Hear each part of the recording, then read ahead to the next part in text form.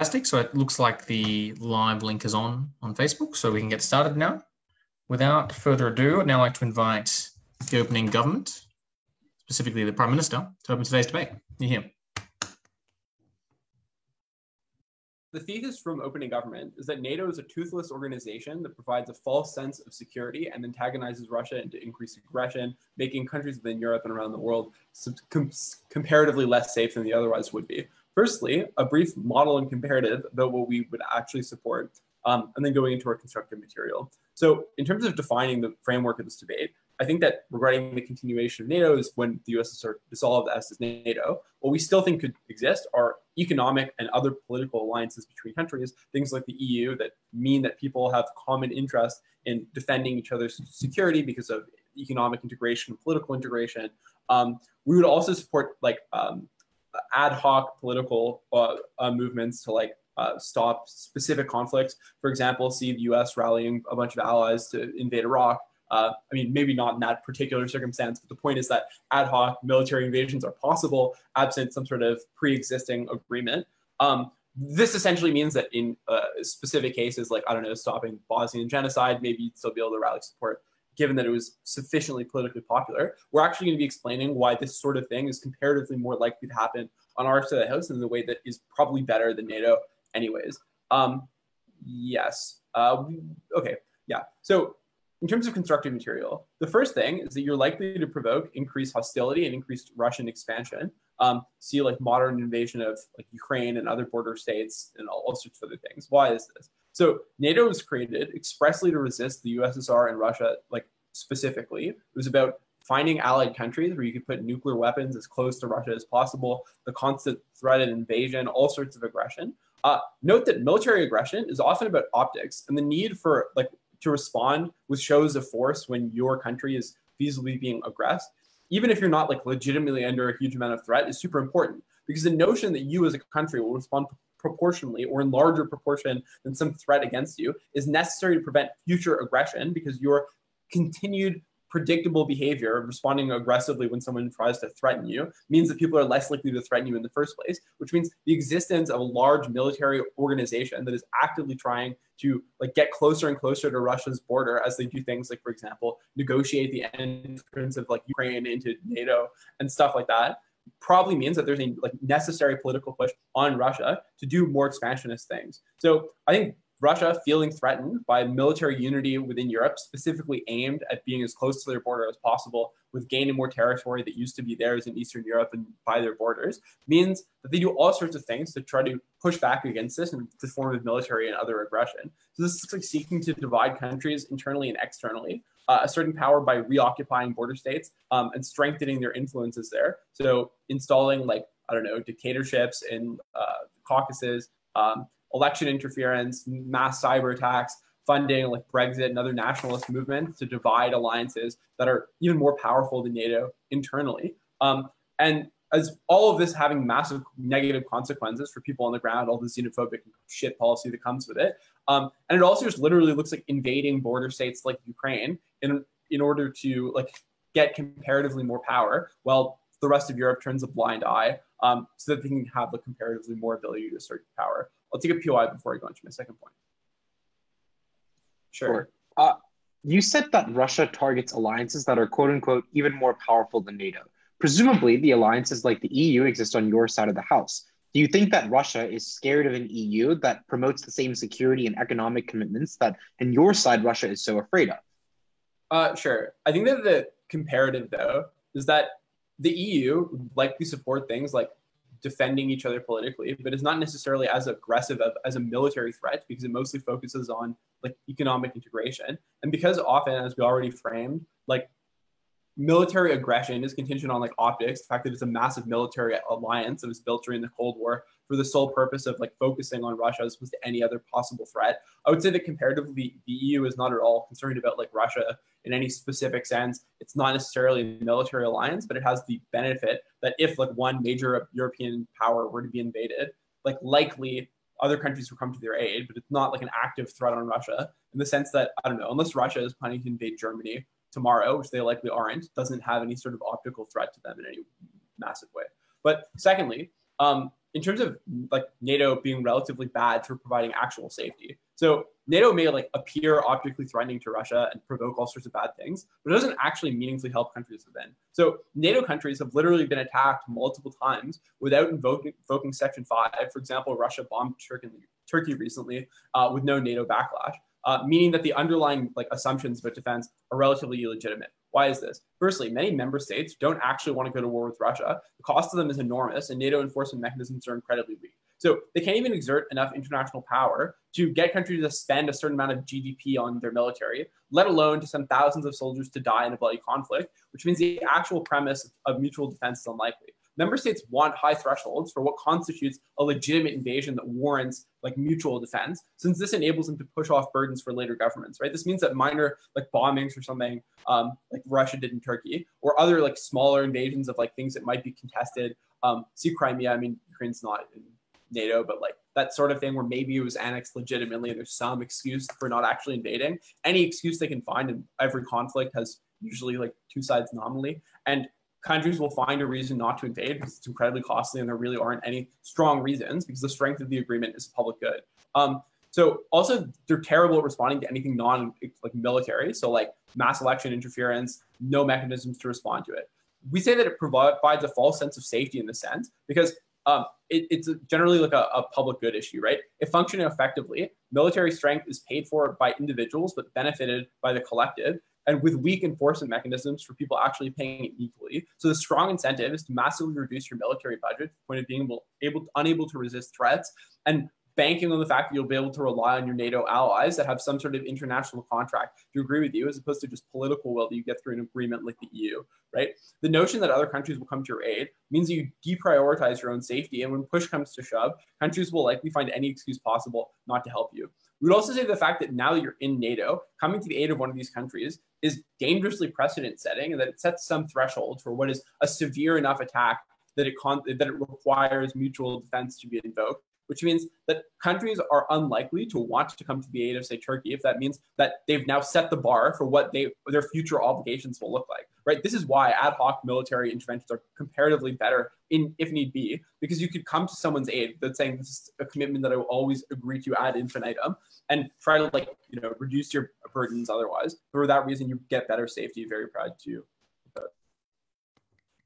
Thanks for that speech, Leader of the Opposition.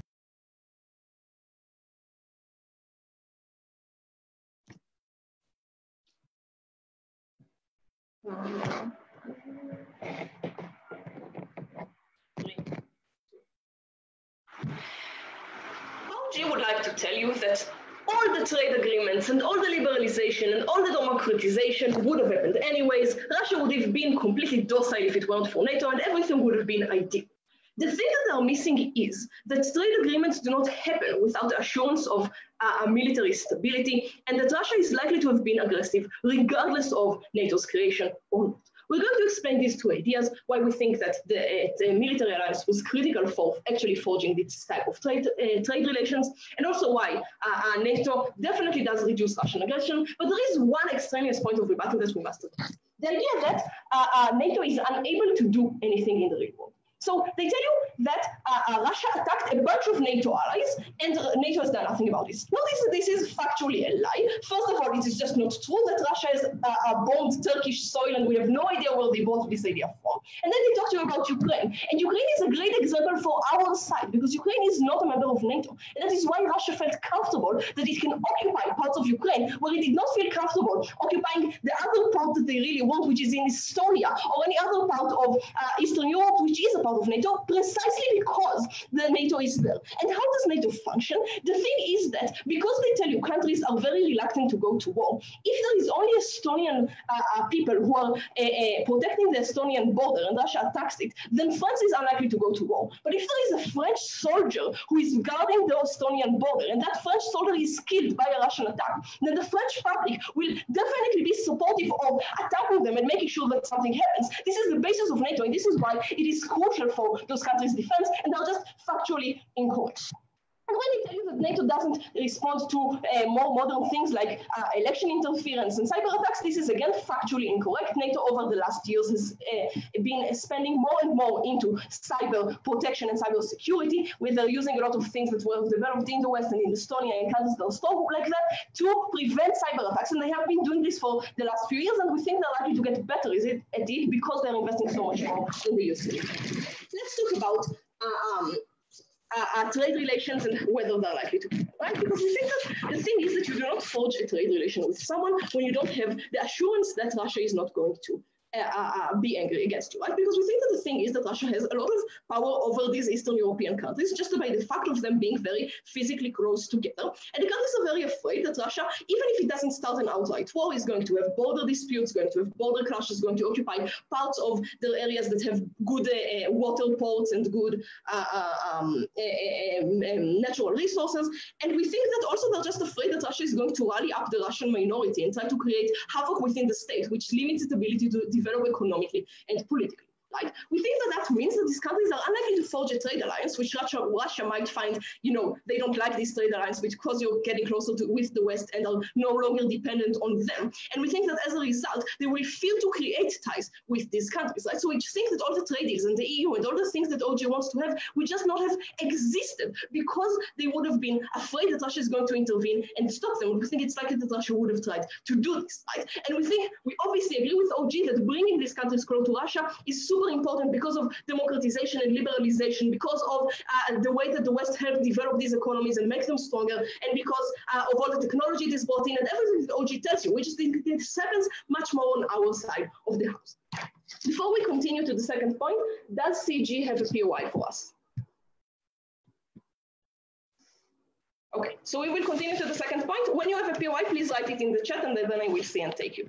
So look, OG tell you Russia is expansionist because the West tried to create NATO. We think this is just, again, not true. Russia is likely to have been expansionist anyways. Notice that even before NATO ever existed, Russia was always expansionist throughout its history, in the time of the Tsars, in the time of communism, ever since, always when there was a Russian empire, it tried to expand. Why this true? So we think that there are several reasons, right? We think that, first of all,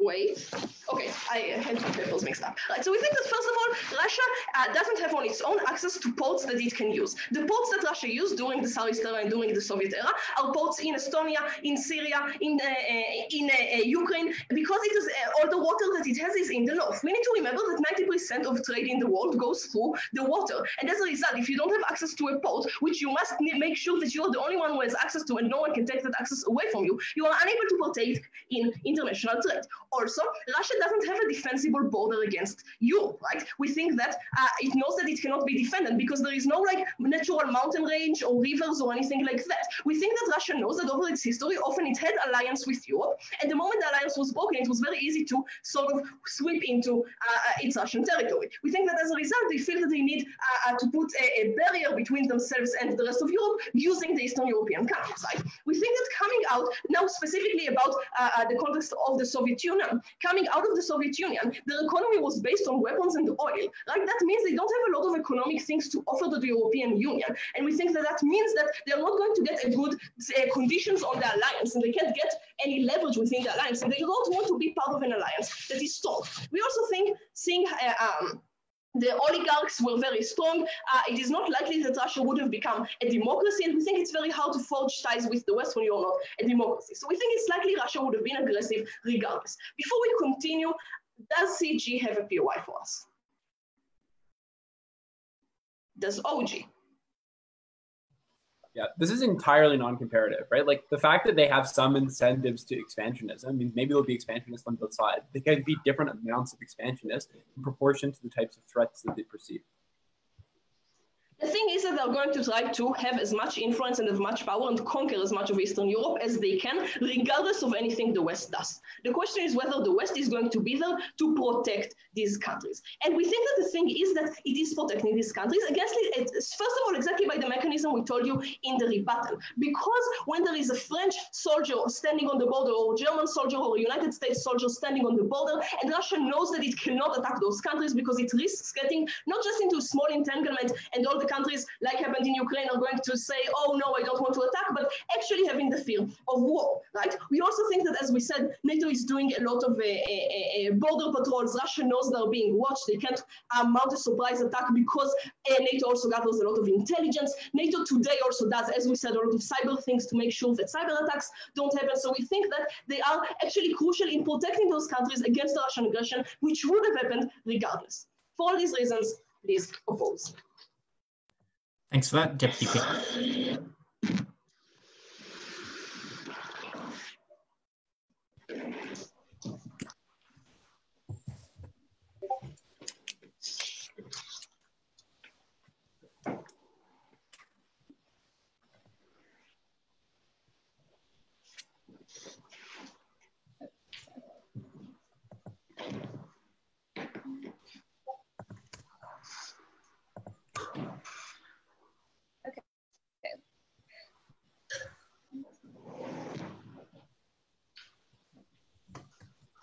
Okay, so the OO case is at best like mitigation of our case, but at worst is like just completely uncomparative, right? Because notably, at the end of their speech, maybe they've proven that Russia would have some incentives to like have expansionism on both sides, but they don't prove why like comparatively they're going to expand more in like the absence of NATO. And I think we proved to you pretty sufficiently why it's likely that like the optics of NATO make it so that Russia does things that they otherwise wouldn't. But secondarily, I think the other part of the OO case was this like premise on the idea that NATO is effective without having as any sense of mechanisms as to why it is that they actually do that, and ignoring most of the work that Jacob does to prove to you why it is that due to the like group action problem, countries have an innate incentive to like not always utilize NATO, even if it is there, and typically like is on net more ineffective than like alternative solutions would have been. I don't think OP actually did any work to prove to you the effectiveness of it. They just assert it, and many times it's untrue. Okay, I'm going to talk about four things. First, like, is NATO even necessary with some like brief framing for the round? So I'd say that like the ultimate like goals of NATO are just like having ultimate peace and stability. So I'd say given that there are probably like two questions in this debate. The first is like, are we able to like have like any peaceful amounts of like we are able to have a mechanism for peace in the absence of NATO? And if we prove that, then OP has to do a lot more to prove why NATO is unique. And then the second thing is, does NATO make it actively harder to solve for conflict and lead to more escalation? If we prove that, then it also means that NATO is actively bad at reaching its end goal of stability.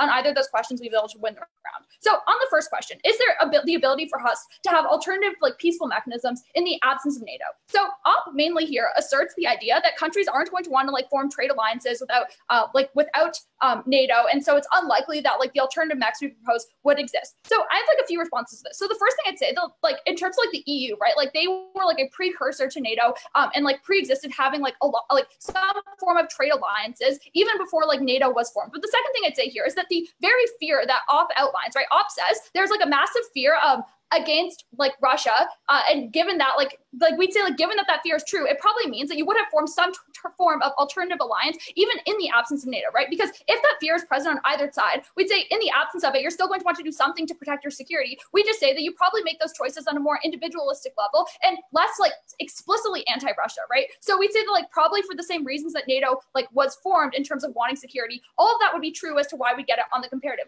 The third thing I'd say is just like in general, like free trade is like a thing that like countries want because oftentimes it like drops the cost of goods and it's like better for people ultimately. So we'd say like trade alliances probably would have formed and like integrated economies also existed, which is a reason why you get like some form of like military security alliance, because like if you're economically tied together, then you also don't want to be like hurt militaristically because like that's bad for you economically, right? So like those are the reasons as to why we're likely to get like some form of ability to like back yourself up in the absence of NATO. I think given that, like OP has to do a lot more to prove, given their own characterization that fear will exist, why countries without NATO are going to do absolutely nothing to protect their own security. But the reason why this also just isn't a wash is I think we proved to you why with NATO, given there's a false sense of security, it also means that countries status quo do less than they probably otherwise should to prioritize their own security because they fall back on a useless system. So we'd say like the absence of it is in fact better for you having your own ability to protect your nation. Okay, now I'm going to talk about like the effectiveness of NATO,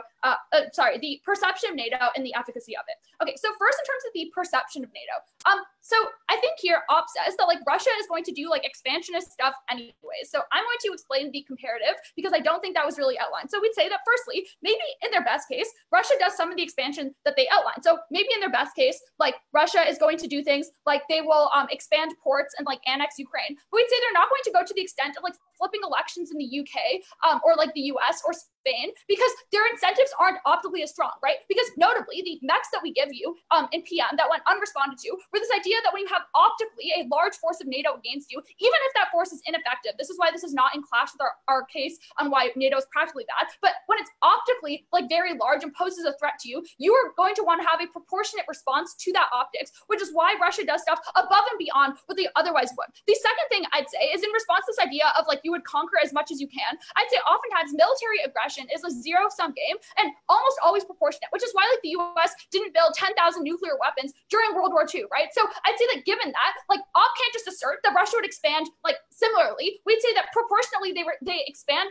a lot more in a world with NATO than a world without it. What are the impacts of that and how does that weigh into the round? I'd say that Russia's expansionism looks like using I don't know, like inflicting terror into like a lot of its like breakaway states to like try and like bring them back. It looks like increased radicalization of people to try and like propagate a pro-Russian narrative. It looks like increased like xenophobia and hatred. I'd say all of this undermines the entire principle of NATO because it undermines the ability to have peace and stability at the point in which Russia goes above and beyond what it otherwise would have. Given that, I think OO completely fails at characterizing to any extent what the comparative would be. I'd say anything in terms of the optics of NATO fall to our side. Why is this comparatively different than having some other smaller forces? We'd say when something is not actively anti-Russia, the optics of needing a proportional response from Russia directly are less bad. But the second thing is any alternative force would probably be smaller, right? So we'd say that if you're making agreements, as Jacob outlines, with like a one-time case scenario, then it's like you're just not going to like always be prepared. So it's not always like NATO versus Russia. But if you make like a one-time agreement on like a problem happening in like Iraq, let's say,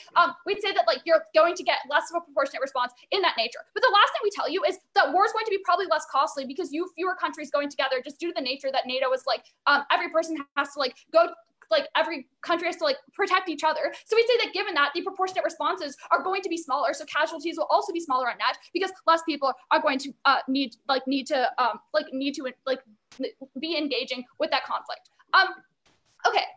The last thing I'd say is that in terms of the Russia expansionism, I'd say there's also like only ways around in the op bench if they're able to prove that you're successful at blocking expansionism. Otherwise, it just like massively fails because if Russia expands regardless, it's unclear NATO should give their efforts there. Given that like Russia has like done a bunch of stuff without it stopping, that falls. Okay, in terms of the effectiveness of NATO, op claims that our case on NATO not working is factually untrue.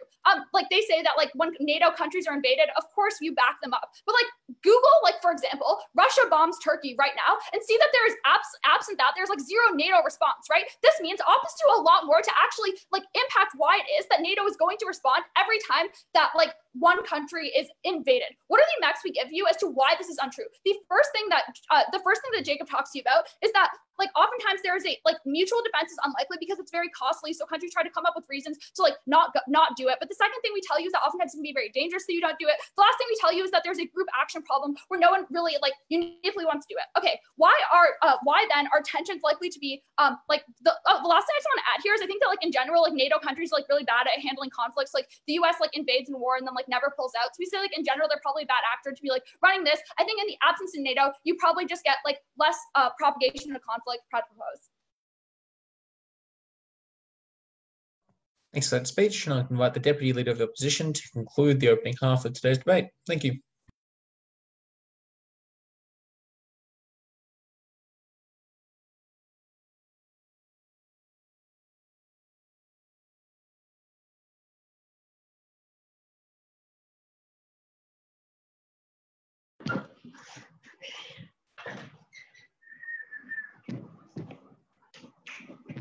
Okay. Starting in 3, 2, 1.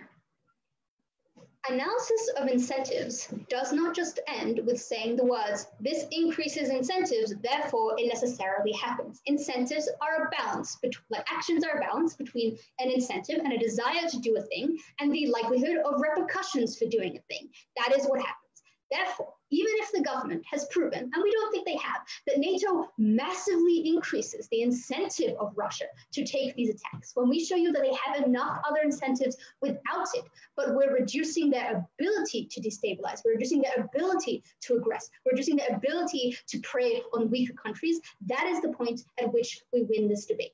Nuanced analysis is what we're going to do here. Let's talk about this on two levels. One, we're going to talk about the incentives for Russian aggression. Two, we're going to talk about the effectivity of stopping them. And three, if I have time, I'm going to talk about where NATO has intervened in other places and why having that as a body is a positive thing. So let's talk about each of those. One, on this incentive for Russian aggression. So let's start. We got told from opening government the following idea. Look, NATO makes them more aggressive because they optically are seen as this actively anti-Russia, and so the second they come in any way close to Russia, Russia feels the need to respond because of optics. This is really the extent of the analysis that we got from them. We say to this several responses, right? One, we think that this is not and has never been the ethos of NATO in the sense that there's no reason why Russia should even optically believe that they are actively going to attack them or anything like that. They have never done that in the past, and that is not the way in which they present themselves, is not the ethos. This is particularly true now in a situation in which governments themselves tell you that a lot of these countries don't want to be actively taking part in wars or whatever, that they have no interest in, that they have no buy-in for their own community, etc., etc. It is not clear why the optics are in any way as they say they are if they attempt to strike the deal with the Ukraine, or why anyone inside Russia therefore requires them to attack back. But second of all, we tell you that in terms of the comparative, we think that this is just simply not the main incentive, because we think even if you don't have NATO there, Russia has a million reasons to be anti the West in terms of the fact that they are way more economically powerful than them, and they want to actively destabilize them because of all of the things that Neta tells you about in terms of their relative comparative power, in terms of the fact that they're not a democracy and that they fear EU intervention, EU attempting to make them a democracy or trying to pull power and trying to use that power against them. Just like, for instance, China has incentives to destabilize the West, despite there not being an anti-China alliance, because they have the exact same incentives in terms of not being aligned with their ideology, in terms of fearing them in the future, because Russia has been hit many times in the past, and they are wary of and aware that this is a possibility, even if it's not an expressed desire right now, which is they have reason to fortify themselves. They want to expand their borders to allow for themselves room for error in such a situation in which the West decides to attack in the future, because of all of the reasons that it gives them in terms of economic stability and ports and access to things that they otherwise don't have. All of the analysis that Neta tells you and just gets zero response. What we don't get from government is enough of a reason as to why the optics of NATO are enough to actually make a difference, right? On the other hand, what we tell you is that what we get here is that we actually just do it much better, right? We actually protect these people that otherwise the Russia anyway has an incentive to aggress against, and we're actually able to manage to stop a lot of their aggression. We're able to limit it and push back. And so we say, given that they have all of these incentives to aggress anyway, given that NATO makes a very little difference to them in that context and in the way in which they view this, we think we're in a better position. So let's talk about their effectivity, because here's what we got told in terms of why they're so ineffective. One, we got told, no, they simply do nothing. There's no buy-in, so nothing happens there, right? They just ignore all of Neta's analysis of why that's not true, in terms of the fact that you're literally putting troops on the ground there, which makes it very difficult for you to ignore. If they attack a British soldier, Britain has to fight back. Same with the US. This is what NATO does, and this is how it works in terms of putting those patrols and putting those alliances on the ground. Second of all, we think that there's a question here of time, right? Even if government's case is correct in this exact moment in which Trump is particularly erring on the side of not being certain about NATO, etc., this hasn't been true for all of the years up to now. It's very possible that it will no longer be true the second he's out of office. We don't think this is a magic thing that stops all of the benefits that NATO have brought until this point. But also we just think facts on the ground are very much on our side, because there's a reason that Russia only attacked Ukraine and didn't attack Estonia. If they really thought there was no buy-in, then they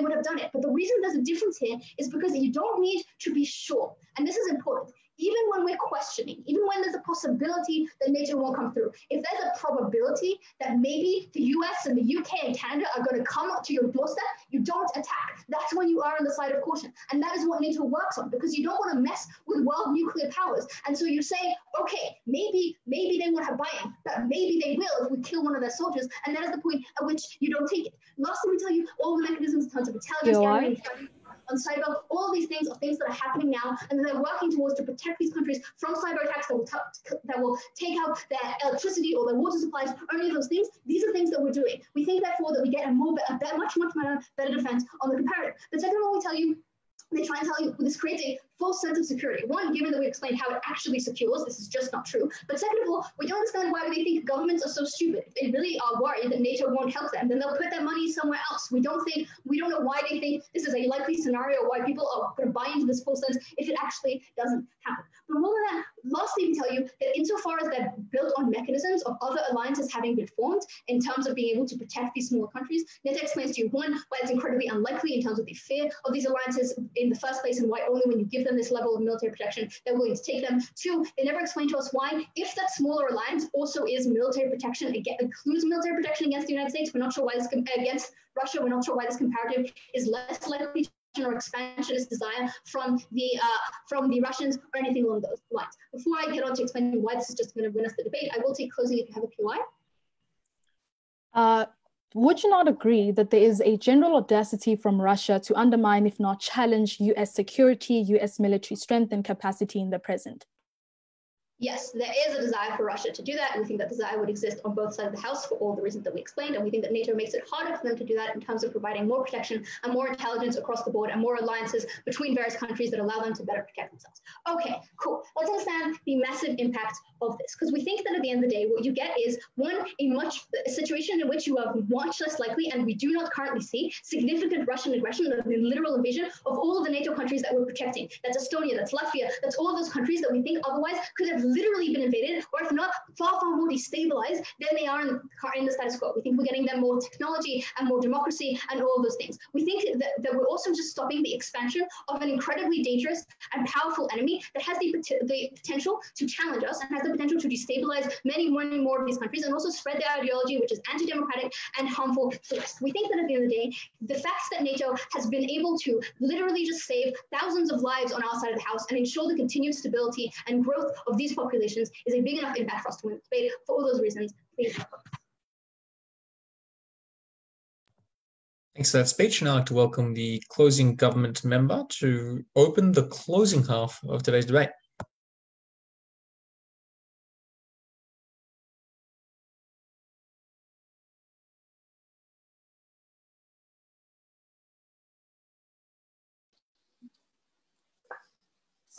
Am I audible?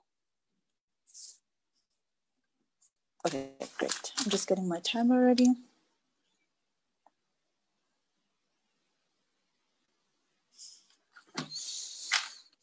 Okay.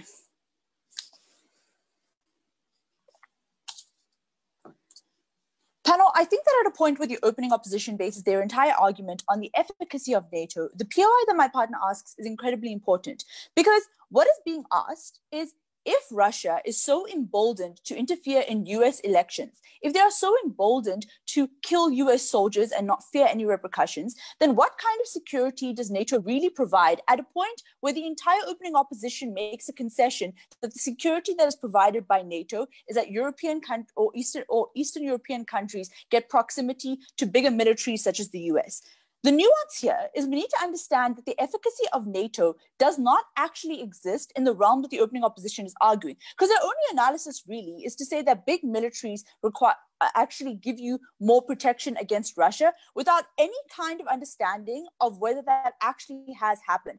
The only thing that they argue is an argument from ignorance, where they say, well, it's likely that Russia would be far more expansionist in the absence of NATO without any real analysis under that. So let's tackle that. The first thing we need to understand in today's debate is, would Russia likely be more expansionist in the absence of NATO? A couple of points of response to this. Firstly, we think that this isn't necessarily the case, right? Because the fact that the USSR fell meant that Russia made a concession to abandon their attempts of massive expansionism. Instead, they rather focused on things like establishing global hegemony through things like monopolizing the space race, through heavy investments in technology, through heavy investments in forming alliances, diplomatic alliances, and economic alliances, similar to how a lot of other countries who are now global hegemonies took that route. What that means is, it means that it's not true that Russia would be that expansionist in the absence of NATO. What can we deduce from this? Firstly, we think that Russia is likely to not been that expansionist for a couple of reasons. Firstly, because under their own characterization, expansionism is incredibly expensive. So in the absence of NATO, they wouldn't have been as great of a precedent to invest and continue investing in military in the absence of such a big threat, which is NATO. Because recognize, under their own characterization, they say NATO is a threat. They also say that Russia had to abandon its previous USSR because it couldn't afford to keep that afloat. So the logical conclusion there is to say the only reason then that they could justify continued spending and expansionism is if there was a big enough threat that could actually justify continued spending in something that they'd already made a concession to abandon. But secondly, we also think that it's unlikely because we think that, number one, in the current political realm that we're existing in, it is a very unpopular route to take. For example, Germany, that has a history of vast expansionism, goes through a lot of lengths to sanitize that history, because having a history of expansionism within the current global context where individuals have significant ability to form alliances and form military alliances with people in the absence of NATO even, means that it's unlikely that this would be a popular route to take, right? We know this also because Russia goes through a lot of through many lengths, both in its academic system and also in its public image, to sanitize its reputation of the USSR, which means it's unlikely that they would continue to have an expansionist effort, particularly at a point where they disbanded the USSR, right? But thirdly, we also think that they had vastly made concessions to join organizations and be very prevalent organizations like the UN, whose entire basis is the concession of having things like international law that prevents annexation. The only reason then that Russia has a reason to continue things like annexation, where it's made concessions to abandon that through their organizations, but also through the disbandment of the USSR, is important, because it shows that the only reason that they really had a urgency to invade Ukraine was when Ukraine was threatened by joining NATO.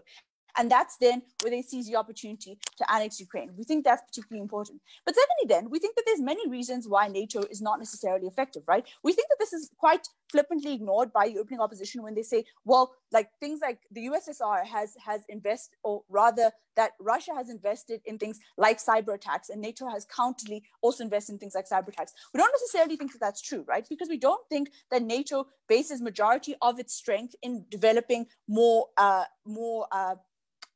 rather evolving their military approach. We think that predominantly they spend severely on their military, and we think that this is vastly ineffective. And the proof of this is shown in their own examples, where they show that Russia continues to meddle in elections, Russia continues to meddle in cyber attacks, and we think by virtue of the fact that exists shows that NATO is not effective in tackling those kinds of attacks. But lastly then, we think it's incredibly important that we recognize the internal struggles that exist within NATO that make it a vastly ineffective strategy of tackling Russia, right? The reason for this panel is because we think that NATO forms alliances between countries that are no longer aligned. An example of this is Turkey and the US. Turkey and the US vary significantly in their ideological approach to militarization. An example of this, again, is their involvement in Syria. The reason this is important is it's important that we understand that countries within NATO are unlikely to come to resolutions that are going to be beneficial for all countries, number one, because there's a conflict of interest that exists between them, because in other spaces and in most spaces, they are in fact like against each other in terms of militarization. But we think that becomes particularly important because it means that they're unable to reach conclusions and decisions that are necessary, particularly when Russia launches an attack that requires an urgent response. We think that the urgency of responsiveness of militarization isn't achieved when you have actors that are essentially against each other and are unable to reach mutual agreements because they're not ideologically aligned. But secondly, we think this becomes important because we think that the internal conflict of NATO undermines its own efficacy. We have people like Emmanuel Macron who openly say that NATO is ineffective and has severe internal conflicts. This undermines the efficacy of NATO because it means that at a point where you have created a political environment where your military is the only defense you have to Russia, at a point where where the integrity of that institution is undermined by the leaders of that institution so openly, we think it undermines the efficacy that NATO has in asserting its military power within that space. But then we think that the internal conflict of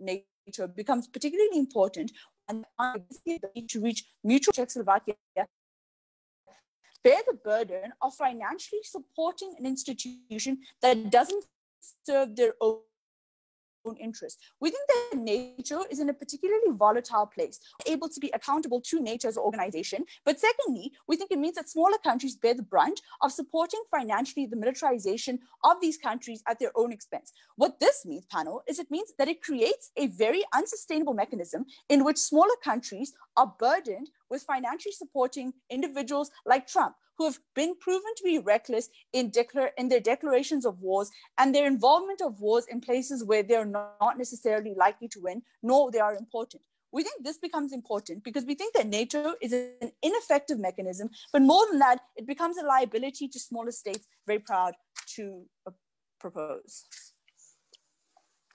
Thanks for that speech. Closing opposition member. Can everyone hear me? Good.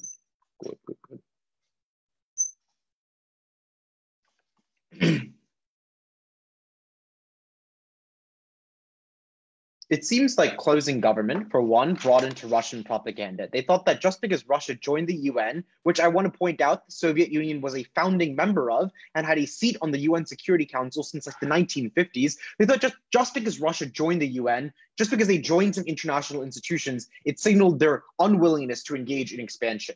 Aside from the vastly derivative content that you heard from closing government, there were two things that were unique. Then I'm going to talk about the CO extension. The second thing that we heard from closing of government was just to say that it was a bad thing that you had institutions that weren't aligned with each other, a la Turkey and the United States. This is a good thing. And I want to be clear about why this is the case, because what NATO does is it massively reduces the chances that small nations end up going to war with each other, because if they are bound by these same mutual defense treaties and they all want protection from Russia, they are far less likely to just randomly go to war with each other, which is why the examples don't stand, i.e. when Turkey and Greece disagree with each other, they are far less likely to bash it out, because now they know that if they do that, they won't be a part of NATO anymore. The second thing to say here is just, I think their point about urgency is wrong. It's not true that you need consensus voting to do stuff in NATO. Just because Macron says something random means nothing. For what it's worth, France didn't participate in like the call to action that the United States had in the 2000s, yet NATO still went into Iraq as a whole, like the mutual defense stuff still stood, like NATO still worked. The last thing they say is just that smaller countries are the ones that are burdened with defense for things like Trump. This is definitely untrue. We know this because Trump is continually complaining about paying the largest share in NATO, but more importantly, smaller countries are the ones who are most at risk of things like Russia, which is why ex-ante, even without NATO, like Estonia, Latvia would have been paying massive amounts of money anyway. The arguments that closing government gives you are ahistoric and incorrect. The extension, I want to be clear, is extraordinarily simple. The extension is just going to be about how the Balkans and the Eastern Europe as a whole would have been a terrible place. They never would have liberalized, and they would have all broken out into much more civil war than they did in the counterfactual.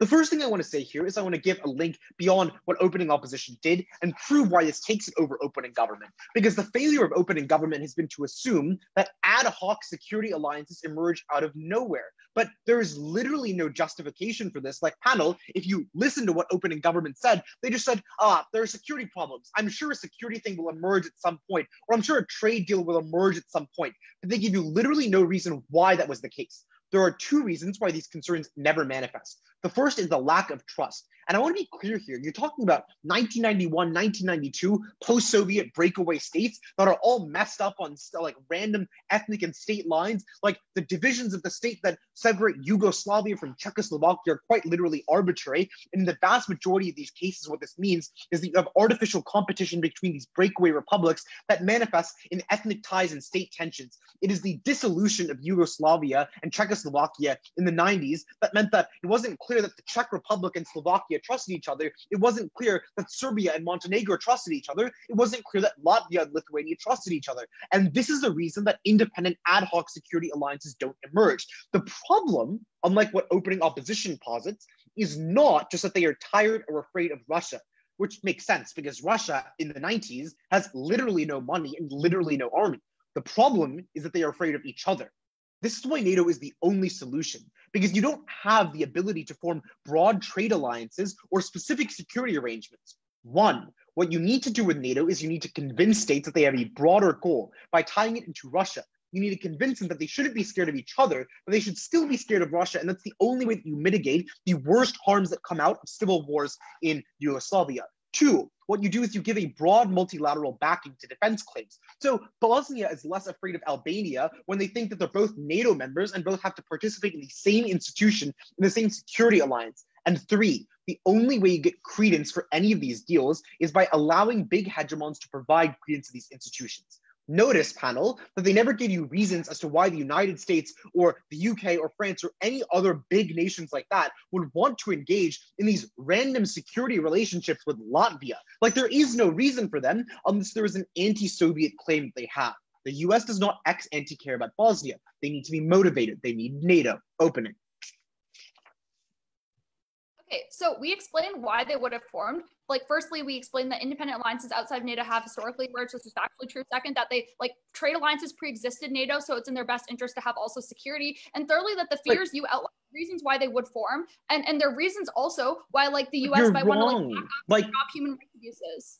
Like, guys, the EU was formed in 1993. You can't just lie and get away with it. And if you want to ask us to Google stuff, I think that goes against you, because Russia isn't bombing Turkey like they're bombing Syria. Those are two different countries. Get your facts right.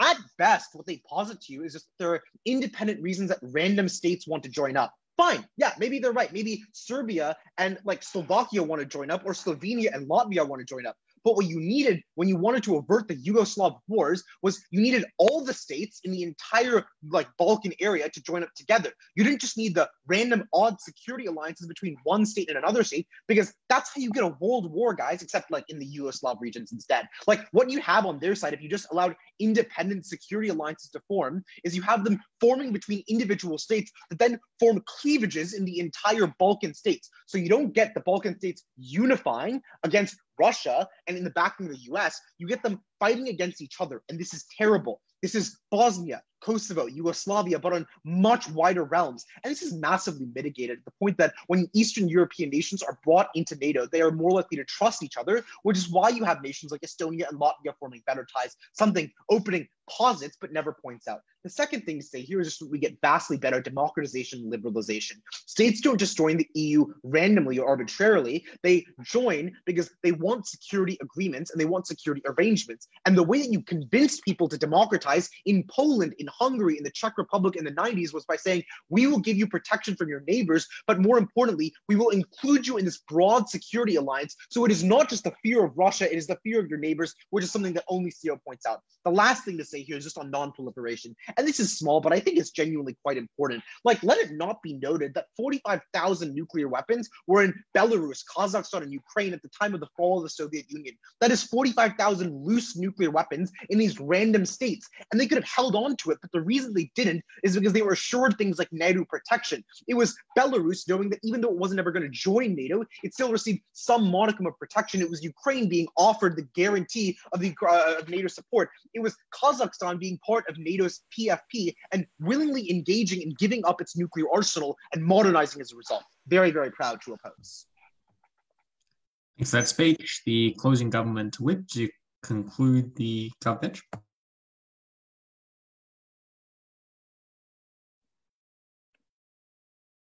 Hello, am I audible to everyone? Okay, I am going to put it on gallery view. Okay, sorry, please pardon me while I just quickly set up my papers.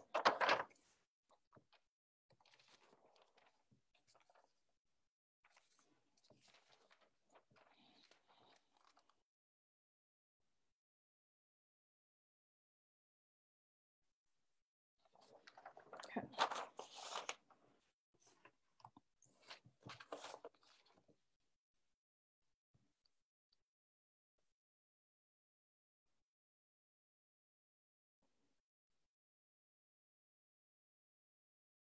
Can I start?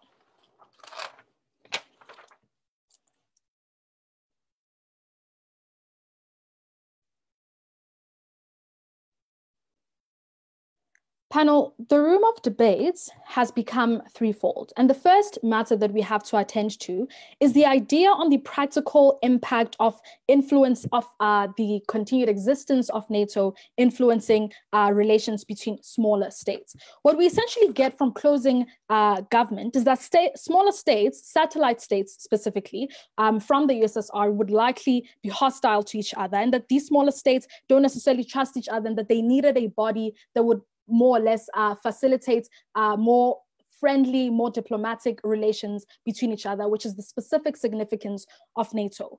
The first thing that we have in response here is that they needed to tell us that there is a world where conflict would continue to occur arbitrarily without any organization or state having some incentive to intervene. Because we think it's weird that they characterize these states as states that are more or less isolated from the rest of the politics of the global community. We don't think that this is likely. Firstly, from the analysis that Anam gives you, where she tells you that states that have either been a dominant party in expansionist policies or states that have suffered ramifications or have been a part of such party. These states are often viewed with great scrutiny in the global community because of the kind of history that they share. So what this means is that there isn't a world where states that were satellite states of the USSR or Russia itself would not necessarily be viewed with significant scrutiny. More specifically, we say because of the proximity of the states to other countries, for example, countries that are part of the EU, for example, how close Czechoslovakia is to Germany, for instance, we say that there is a world where because of their proximity to states that formed part of other bigger organizations that have the capacity to intervene, such as the EU, we would likely see a world where those bigger organizations also intervene in that particular state. The basic premise here is that there isn't a world where conflict occurs arbitrarily without an incentive for groups that are in proximity to intervene, right? But secondly, we say that even in the instance of the NATO, we say that internal conflicts undermine the very powerful capacity of NATO as a broader organization to keep these smaller states in check, as well as to give them an incentive to continue to cooperate together. So whereas the organization has come to a point where it does not have great significance, where its capacity is undermined in the present, we say that their ability to argue that it is this strong is specifically questionable. But thirdly and lastly, we would say that the increase in democracy in the present means that it has by extension created the formation of diplomatic relationships. But more importantly, we say that the interrelated nature of trade means that there isn't a state that can successfully survive in operating just essentially in isolation from other states, especially states that are in proximity to it, specifically the satellite states of the USSR. So we say that because of the inherently interrelated nature of trade, for example, there's also an independent desire or rather influence on these states to have more cooperative relations as opposed to completely just choosing to observe each other through hostility, right? The second point that we then have to look at in this debate is the present day utility of NATO in direct clash with opening. So what they first tell us is that countries won't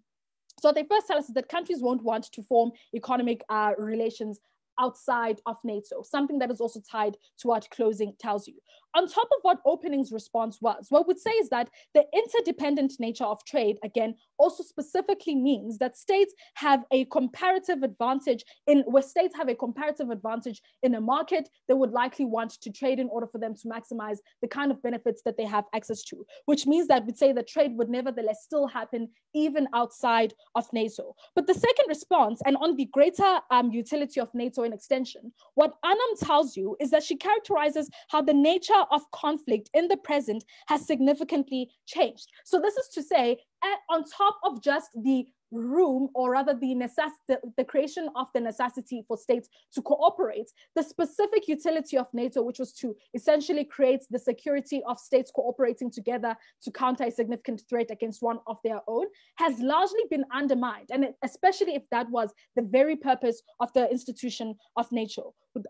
This is to say, there is a practical incapacity of NATO to have significant utility in the present. And this is specifically because the threshold for collective response is contingent on a defined military threat of large proportions that would necessitate states to collaborate in bringing their resources together to combat the threat. However, if they also concede, for example, that the nature of threats that exist in the present are no longer the same, we say that at the very least, it means that NATO is no longer effective in responding to the threats that exist in the present.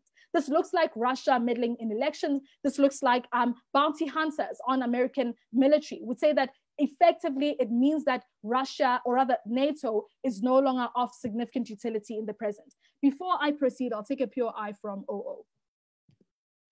After 1991, Russia still had vast military capabilities. Neta explains to you why Estonia, Latvia, and Lithuania would never have entered these trade agreements if they haven't gotten the promise of military protection NATO provided from them and thus gained all of the capabilities they achieved.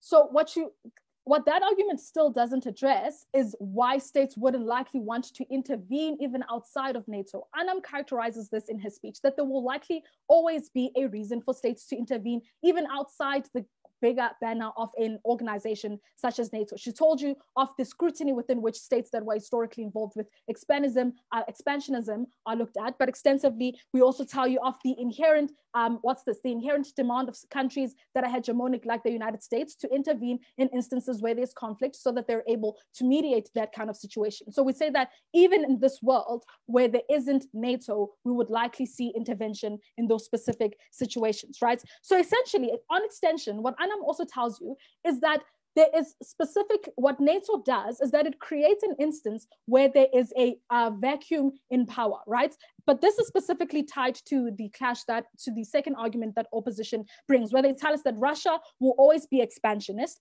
and therefore that NATO is specifically important for reducing the ability of Russia to execute and amplify its expansion. Firstly, Anam tells you that if they concede to the fact that expansionism is expensive, then there would likely have to be a significant reason that Russia would want to be a part of, to want to continue expansionism.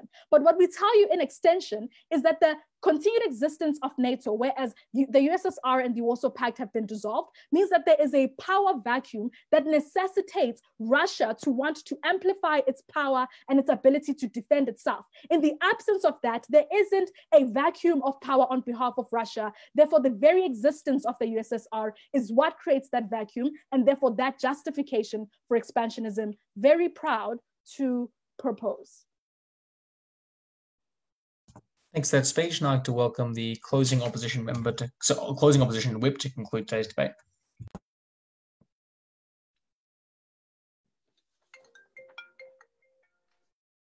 Good. Sorry. No, don't worry about it.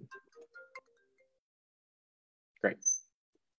Thank you, Mr. Speaker. There is a strange tension at closing and opening government where they say, you know what, we're still going to have tons of intervention and it's definitely going to be by the US, but this isn't going to provoke Russia at all, especially not if the US is intervening to stop conflicts in Bosnia and Ukraine.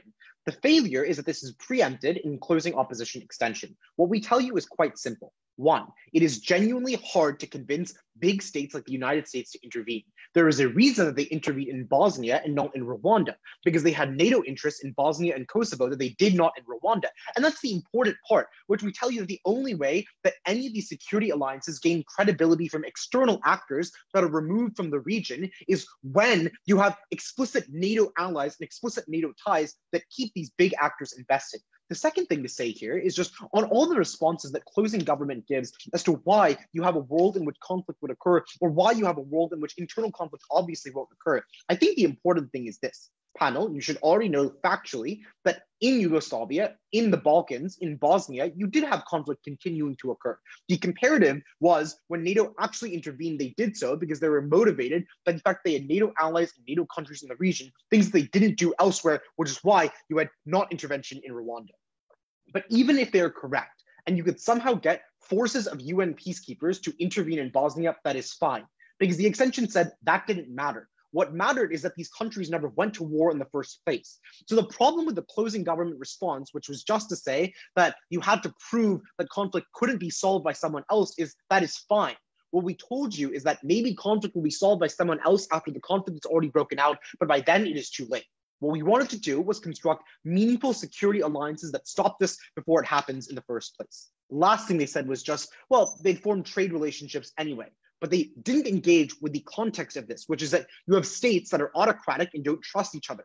They are built off of fragmented ethnic and political lines. They have no incentive to trade, so they never trade. They never form the meaningful relationships that they have, except for the three things that Aditya told you at extension, which was one, you had to convince states that they had a broader goal by tying it into the anti-Russian sphere, and two, you had to give them the credibility of large states like the United States that wanted to defend people because there was no reason for the US to otherwise defend Bosnia. The impact of this were enormous. And I want to be clear here about why this wins the round in and of itself. because both teams on top half already conceded that one, expansionism exists on either side. The question is just how far Russia goes. And two, that Russian expansionism is limited. Like, if you understand what top half is saying, they never make claims that Russia is going to go to war with someone else on either side of the house. Like, Russia is never going to fight all-out wars. The determination is, does Russia meddle a little bit more in Britain's elections or a little bit more in Georgia's republic? But what we gave you in closing opposition was two clear harms.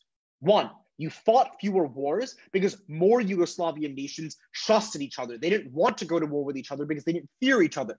And two, there were literally clear delineations about whether or not these institutions wanted democracy in the first place. I want to posit this to you. You're a former Soviet state. You are an autocrat. You have literally no reason to give up your power, except that you're kind of afraid of Russia. And if the only condition that people have for forming security alliances with you is they say, well, we want you to liberalize and democratize, that is the only point which you are ever willing to democratize and liberalize, meaning that we give you the ability for these countries to be democratic. Best thing that we have, opening government, sure. Okay, so trade would still happen because countries benefit from it. And UNCO asserting that the military NATO is the only reason for alliance is just a straight up lie. Given that, you should probably weigh the increased expansion of Russia, which has massive harms on stability and peace, and people deprioritizing their security when they have a false sense of it, over any like minimal maybe benefit of like NATO when you never prove efficacy of it on the entire op bench. So it seems to me, if you just think about this for a second, what you had in the context of the former Soviet states were a bunch of states that didn't trust each other and didn't want to trade with each other. Like, yes, maybe some states wanted to trade with each other, fine. The point is, there was not broad trust across Yugoslavia or the Balkans as a whole. There was not broad trust around Eastern Europe as a whole. What we wanted on closing opposition was to unify all these states against Russia. That is a good thing. That is what we get.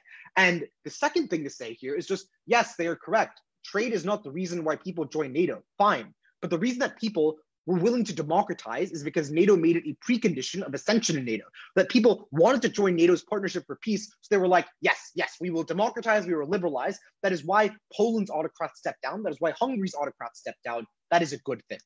I want to talk about government bench and the sophistry of thinking that Russia is actually a credible threat. One, on the election interference stuff, and this will turn the argument, I think, gives us independent winning material in and of itself. What they had to prove to you on their side was that Russia was not going to do this. Like, even if they are correct in saying that Russia has no incentive to meddle with Britain, I think they have strong incentives to meddle with these smaller post-Soviet states. And the reason you just think about this kind of intuitively is because if you're thinking about Russia at its 90s, it is literally at the lowest amount of its power. Like, they are terrible, and all the people are like, we want to go back to the Soviet Union when we were so great and so powerful, which is why you had the rise of right-wing Russian reactionaries. It wasn't just because of NATO, it was because people were tired of being poor and tired of being hungry, and they were like, we want to be the big USSR again. That is why people independently pushed for Russian nationalism. What is the comparative then? I think no matter what you do, whether it's to benefit the ethnic Russians in Georgia or Ukraine, or whether it's to benefit like the sense of Russian nationalism that you have, Russia will always want to intervene in some level in the neighboring states. What we do then is we give incentives for big states to protect them, because it's not like Britain ever cared about Estonian elections. The reason they now care about Estonian elections is because if the power in Estonia changes, then the power of NATO changes as a whole. When Estonia becomes a little more pro-Russia, then NATO gets a little tilted as well. So Britain, America, all these countries are much more willing to help all the smaller states in dealing with their independent problems, when making sure that terrorism doesn't pop out in small nations in NATO, because they say, you are a part of NATO. It matters that your elections are free and fair. And this, I think, is the most important thing, because it was correct on opening government to say that Russia has some ability to meddle with people. They will do that on either side. And I think it's probably a good thing they don't go to open war with people. The comparative that opening opposition did not give is, when do you give big countries the incentive to enforce good norms in these institutions, to stop terrorism problems in Ukraine, because they say Ukraine is a NATO ally, we should protect them, we should engage with them. And I think that is the biggest problem, because maybe it was true, and you had to believe a lot of things to believe government bench in this debate. You had to believe that Russia was just never going to expand and never going to engage, which seems incoherent, especially when you think about the way that nationalism happens and the way that expansionism would want to happen in their side of the house. The last thing to say here is just on opening opposition. The problem with opening opposition is the extent of argumentation that they had was just to say Russia exists and it is bad and NATO mediates that. The point that we gave was that it has nothing to do with Russia, but it is literally just about you trusting your neighbor or not trusting your neighbor. In and of itself, we won the round on that. Very, very proud to oppose. Thanks for that. That brings a conclusion to the debate. We'll now spend our time deliberating. We'll call you back into the room, whether that be the breakout room or here, whenever we are ready. And